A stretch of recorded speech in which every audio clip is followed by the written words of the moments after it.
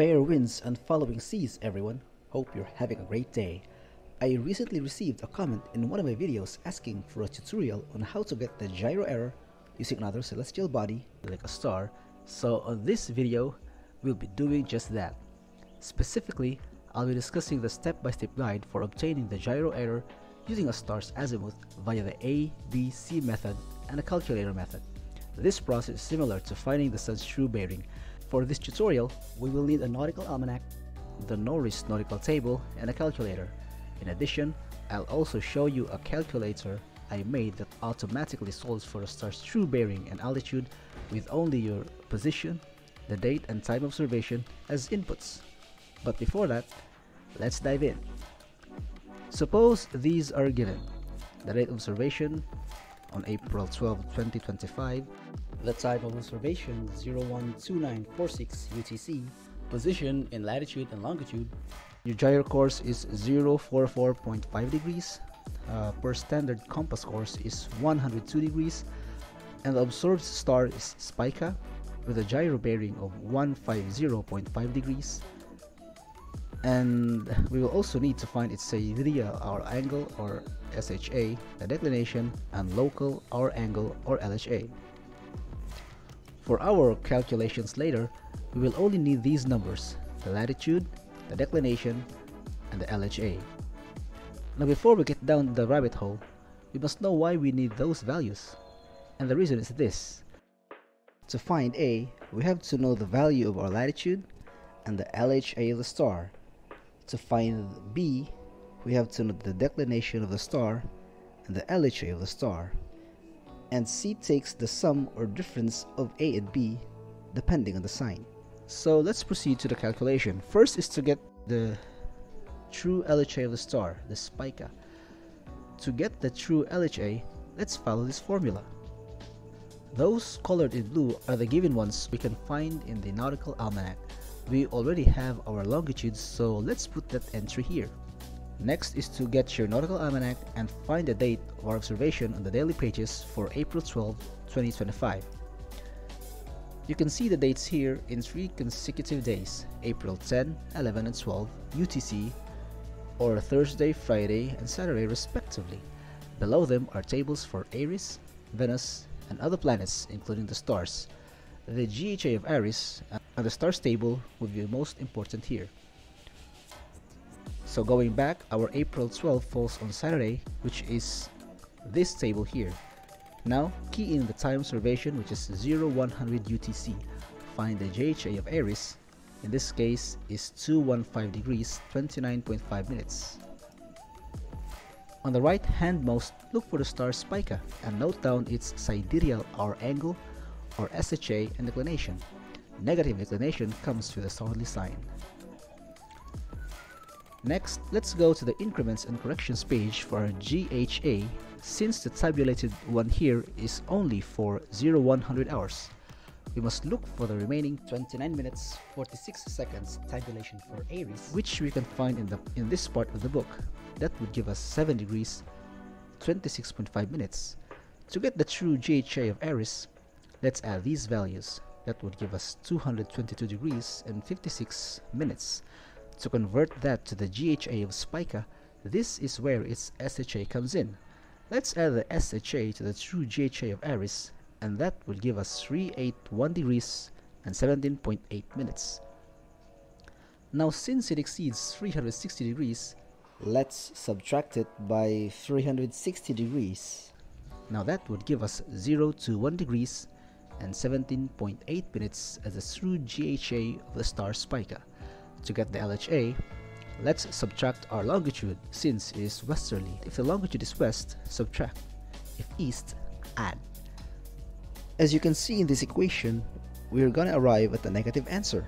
But this cannot be. So to fix that, let's add 360 degrees to our LHA, and we will have the true LHA of Spica at 339 degrees 8.56 minutes east. Why east? Here's the naming rule. West if LHA is between 0 degrees and 180 degrees. East if LHA is between 180 degrees and 360 degrees. Now that we have everything we need, Spica's true LHA, the declination, and the observer's latitude, let's get our Nories table and tabulate these numbers. This is our setup. So for A, we have to use the latitude and LHA. For B, declination and LHA, and C takes the sum or difference of A and B. We have to add if A and B have same names, or subtract if A and B have different names. First, let's find A. Get your Nories nautical table and look for the LHA. And our LHA is between 339 degrees and 339 degrees 30 minutes. Next, our latitude 29 degrees 30.2 minutes. It would be between 29 and 30 degrees. So let's see where they intersect. Now you notice that our given values aren't in whole numbers. To fix this, we have to interpolate. I discussed how to make a proper interpolation on my other video, which is finding the gyro error using the sun. Link in the comment. So check it out. Okay, so for our A, it is somewhere at 1.48. To know the sign, be it north or south, the rule is stated on the side of the page saying named opposite to latitude except when our angle, our LHA, is between 90 and 270 degrees. Since our LHA is 339, definitely not between 90 and 270, we will name it opposite to latitude, hence south. Finding B is easy since it's close by, just on the next page. And the process is similar. LHA on the top, and this time, declination on the left or right side. Applying interpolation will give us 0.56. For the sign, B is always named the same as declination, which in our case is south. Now that we have our A and B values, let's add them together because they have the same signs, and let's carry on the southern sign for the previous rules. We are almost there, folks, so if you haven't already, please like and subscribe. To find the azimuth, let's go to table C. The value of C and latitude is all we need to find our azimuth. So in table C, key in 2.04 and our latitude 29 degrees 30.2 minutes, somewhere between 28 and 30 degrees, we should be getting 29.25. Now let's apply the sign stated here. Our C correction is south and our LHA is east, would give us a quadrantal angle of S 29.25 east. To put that into perspective, here is where our answer lies. To convert that into true azimuth, let's subtract 180 from our answer since it is in the second quadrant. So we should get 150.75 degrees true, or simply 150.8 degrees true. Next, we will use the calculator method. The calculator method also needs the values of A, B, and C, but instead of flipping pages in the nautical tables and almanac, we will use some maths. But it is very easy. Here are the formulas. The naming rules are the same, so I'm gonna speed run this one a bit. Let's apply the calculations.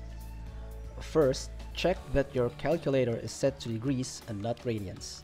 I am using Google Search Calculator, and as you can see, there are no values for minutes.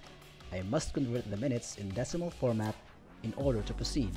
To do this, divide the minutes by 60 and add it to the degree number, or in my case, I'll be using another tool to do just that. Here it is. Let's do the same for the rest.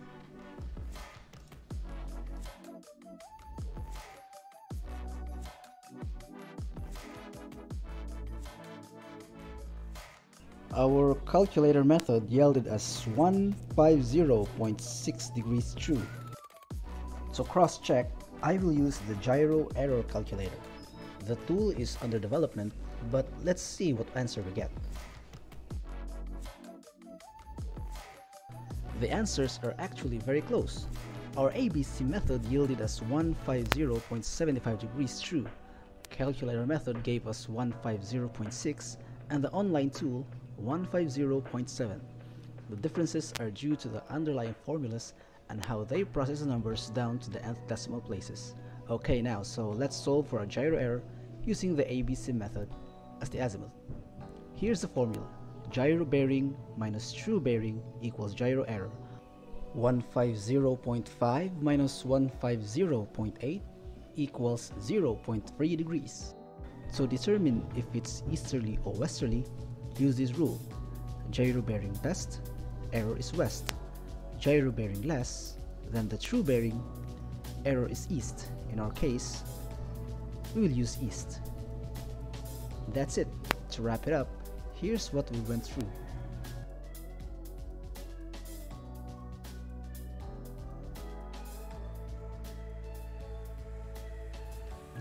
Thank you for watching this tutorial.